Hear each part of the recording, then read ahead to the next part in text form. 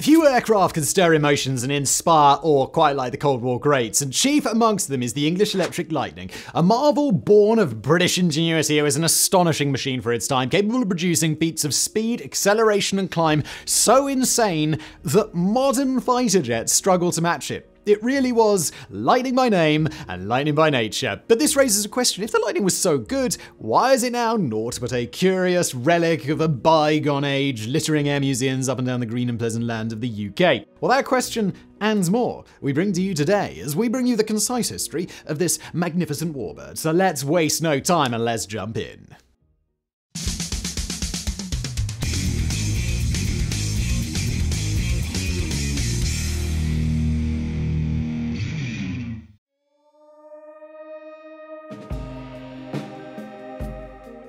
The Cold War era, a volatile epoch where a nuclear-tipped sword of Damocles hung over mankind, set the stage for an intense technological race. One in which the world's capitalist and communist superpowers vied for any and every technological edge that they could get that might bring military victory over their opponents. Amidst this tense tableau, no aspect of military technology garnered more significance than the development of advanced aircraft, the very instruments that could rain nuclear devastation upon the enemy while shielding one's homeland from similar disaster.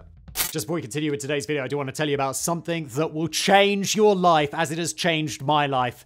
And that is today's sponsor, Sheath Underwear. Sheath makes the most comfortable boxer briefs that you've ever worn. If you're tired of boxers that are too loose or briefs that are too tight, Sheath is your absolute savior. I'm wearing Sheath right now. I didn't just take this pair off. These are, in fact, unworn, not just clean.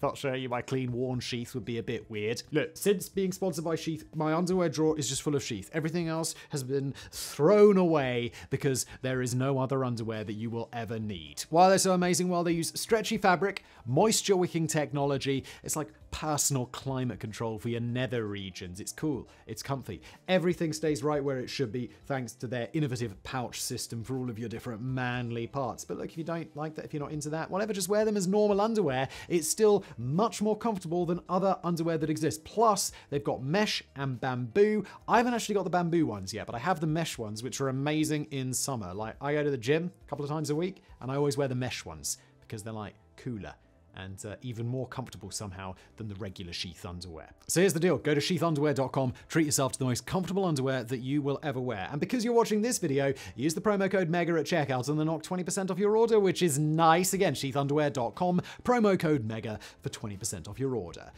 And now back to today's video.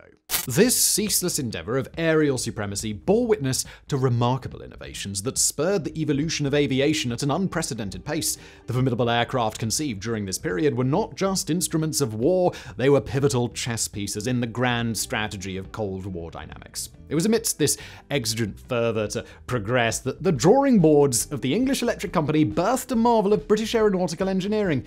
The Lightning. It was an aircraft with a single purpose: to intercept and neutralize potential airborne aggressors before they could reach their targets. As such, the Lightning was fast, really bloody fast. Its top speed clocked in at an incredible 1,500 miles per hour. That's roughly twice the speed of sound. This, for reference, allowed it to fly from London to Edinburgh in less than a quarter of an hour. But it wasn't just fast at the top of the dial either. It was also an aircraft with exceptional acceleration, having a rate of climb of 20,000 feet per minute, the equivalent of climbing Mount Everest in 90 seconds. This power came courtesy of the Rolls-Royce Avon jet engine. This may sound strange to those of you in the know because the Avon also powered aircraft such as the Hawker Hunter and Supermarine Swift, both aircraft that struggled to even break the sound barrier. So, what made the Lightning's engines quite so different? For starters, it had two of them and had them arranged on top of each other rather than side by side, which offered some slight aerodynamic advantages. But really, the difference was in a little something the Lightning's Avons had that those inside the Hunter and the Swift didn't: afterburners. These clever devices operate on a simple yet effective principle: injecting additional fuel into the jet's exhaust. This fuel then combusts with the excess oxygen left over from the initial combustion and results in a substantial increase in thrust, akin to a sprinter taking a deep breath before the final burst of speed. And look, speed was all well and good, but what about its weapons? Firstly, it boasted two 30mm Aiden cannons nestled within its belly. Known for their devastating firepower and reliability, these cannons could tear through enemy aircraft with ruthless efficiency. The piece de resistance, however, was its missiles, with it initially being equipped with Firestreak and later Red Top air-to-air missiles. These British-made missiles were meticulously designed for lethal precision, employing advanced infrared homing guidance systems to find and destroy enemy aircraft by following the heat put out by their engines. But of these missiles, it was the Red Top that truly stood out, boasting guidance and explosive capabilities far beyond that of the Firestreak. These missiles were the Lightning's main tool for combat, because despite the impressive power of the Aiden cannons, they were significantly shorter range than missiles, and thus only really served as a backup weapon. After all, why engage in risky dogfights when you can dispatch your threats from afar? So now that we know what made the Lightning such a phenomenal aircraft, let's take a look at how it performed by looking at its service history.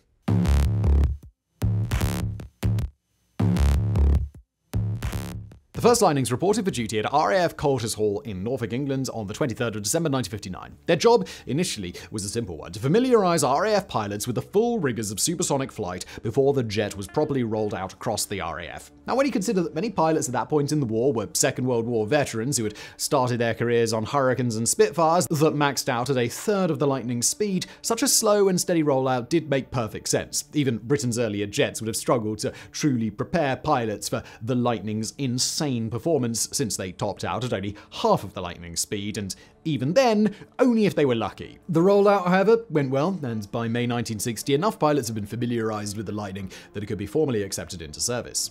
To say it was well received would be a little bit of an understatement. Its weapons worked great, and its pilots loved how surprisingly easy it was to fly, even with its mind-bending performance. But it wasn't without its teething issues, and its extensive maintenance regime, coupled with RAF mechanics' unfamiliarity with the type, meant that most squadrons struggled to get more than 20 flight hours per month out of their Lightnings. This improved quickly, however, as ground teams quickly learned their way around the aircraft, and by the end of 1960, most Lightnings were happily delivering 100 flight hours per month. And those 100 hours per month was certainly not short of drama. Imagine that you're a Lightning pilot. You're sat in a plush, padded wingback chair in your mess, enjoying a leisurely coffee and a browse of the daily paper, when all of a sudden, the call comes. A Soviet aircraft is approaching British airspace and it needs intercepting. You leap out of the comfort of your chair, and within 5 minutes you're higher than Mount Everest and traveling at twice the speed of sound, all while wondering if this was the time that it was going to get real, whether the Soviets were actually going to have a go at dropping the bomb on your country.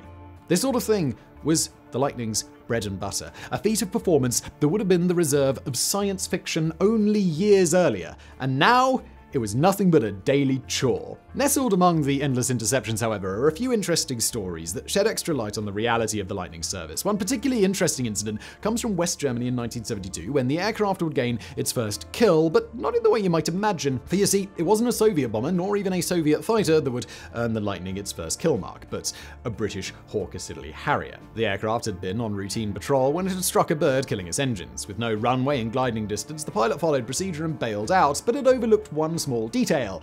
It was pointing towards East Germany. Now, this was bad for a couple of reasons. It might hit someone on the ground and spark a diplomatic incident, or more scarily still, it might end up being recovered, presenting the communists with a treasure trove of Western military secrets. Oh no! Naturally, this was unacceptable, so it fell to a Lightning to intercept, which, thanks to overloading its engines to the point of borderline melting, it managed to do just before the Harrier drifted over the border, blowing it up in the nick of time. Another interesting incident occurred during Operation Sky Shield 3, a 1962 multinational exercise aimed at testing NATO air defense networks against a simulated Soviet attack. One of the many people taking part in this exercise was an American pilot who was flying a Lockheed U-2 spy plane designed to fly so high to be all but untouchable by enemy air defense networks and interceptors.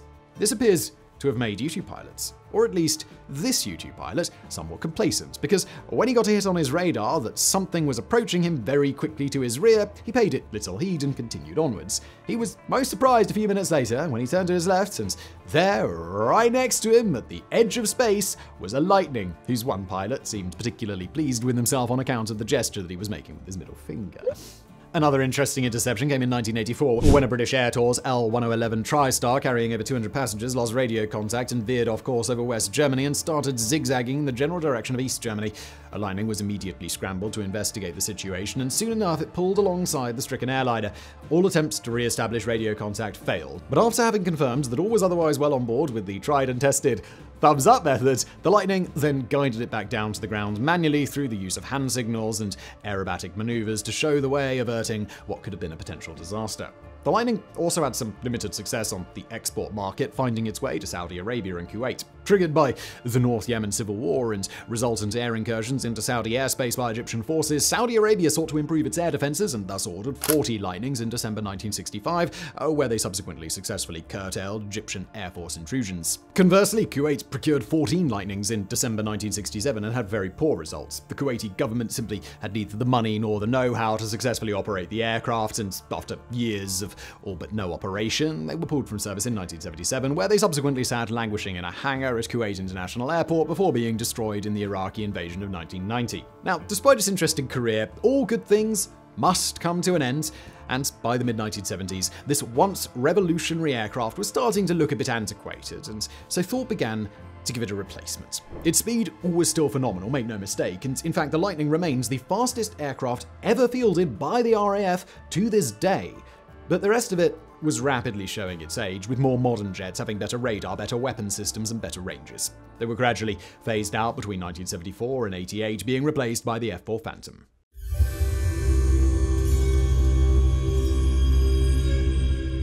So, we've already learned some interesting stuff about the Lightning, but if we really want to get a feel for it, there is only one place to turn to: the people who flew it. So now, let's take the time to look at some stories from the men who flew this mighty machine. A particularly interesting perspective comes from Brian Carroll, who flew both the Lightning in British service and the much newer F-15 in Australian service. In particular, he draws attention to what we discussed earlier regarding the Lightning outperforming its successors in the speed department, stating the following: "The overall impression was that both aircraft had very similar performance and handling characteristics. Both were a joy to fly. Considering the age difference, the Lightning's performance was totally outstanding, and when it finally bowed out of service, it could still outclimb most of its successors. Its initial rate of climb was 50,000 feet per minute, while the F-16's rate was 40,000 feet per minute, and the Tornado's rate was 43,000 feet per minute. So the Lightning reigned supreme. And do note that there are some discrepancies in what Carroll states the performance of the Lightning was compared to what other sources claim, with his estimation seeming slightly optimistic. But that is neither here nor there. His claiming an equivalency in performance between the Lightning and its successors and his overall positive impression of the aircraft is what we're interested in here. Another quote, this time from veteran pilot Ian Black, offers a slightly more mooted perspective of the Lightning. It allows us to garner more insight about exactly what made it so antiquated by the 1980s. He said the following: "In 1960, it was probably state-of-the-art, but by 1988, it was positively prehistoric. It was hopeless at low level over land and difficult at low level over the sea. At height, the targets would often be doing in excess of 0.9 Mach, so the combined speed of a fighter and target would be around 20 miles a minute. With a maximum pickup range on an average target of 18 to 20 miles, this gave you less than a minute from initial contact to engagement. It also had a very limited electronic countermeasure capability." Interestingly, this nicely complements Carroll's opinion, as Black doesn't claim it didn't have fantastic straight-line performance. He just explains why, by the 1980s, that just wasn't enough anymore. He went on further to say something similar regarding the Lightning's weapons. Again, the weapon system was state-of-the-art in the 1960s, but by 1988 it was prehistoric. The system had potential, a data link where the ground controllers would perform the intercept with the pilot flying to the target hands-off. The weapons were fine against lumbering Soviet bombers up at altitude, but not great in a high-G combat scenario against other fighters. He then went on further still to discuss issues the Lightning had always had, even when it was otherwise a top-of-the-line aircraft. To quote, "Lack of fuel was the obvious one. From a handling point of view, it was gloriously overpowered, something few aircraft have. With its highly swept wing and lack of maneuver/combat flaps or slats, the aircraft was flown in the light-heavy buffet position, which masked any seat-of-the-pants feeling of an impending stall. It actually had a few vices, but could be a handful on landing with its big fin and drag chute, which made the aircraft akin to a weathercock on a strong crosswind landing. Tires were also very thin by necessity to fit into the wings, so didn't last long." End quote.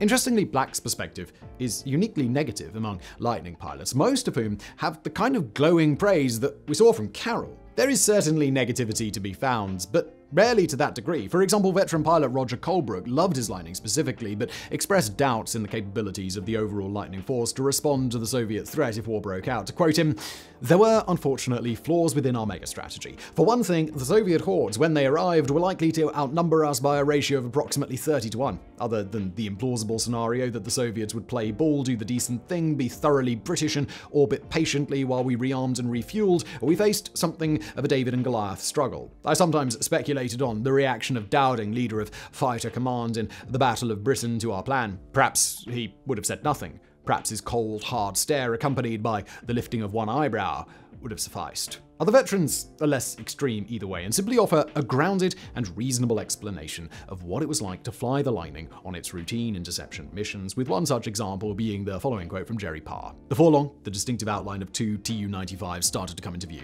These Soviet machines appeared formidable and menacing. The crew appeared to be equipped with dark leather World War I type flying helmets, as if borrowed from the Red Baron himself. Sometimes the pilots would slow down suddenly or swerve dangerously in attempts to throw off interceptors. I drove alongside one of the bears. He seemed, though, fairly docile, and I was unaware of any particular reaction. I speculated whether these two aircraft were Cuba-bound. By now, however, as ever in a Lightning, time began to press. I noted the tail numbers of the bears, performed a positive breakaway, and initiated a climb. The Lightning now accelerated through Mach 1 towards Mach 2 and beyond. Soon, they were far behind me." Now, as we bring today's video to an end, how should we, as contemporary aviation enthusiasts, remember the Lightning? How should it reside in our collective memory? Was it a groundbreaking marvel, a bold testament to the audacity of human ingenuity, continually pushing the frontiers of aviation technology? Was it a competent yet flawed machine, shining brightly in spite of, or perhaps because of, its imperfections? Was it a symbol of nationalism, a point in pride for rosy-eyed Brits to look back on and remember a time when the nation was more powerful in the world? Or was it just simply a really cool, really quick airplane?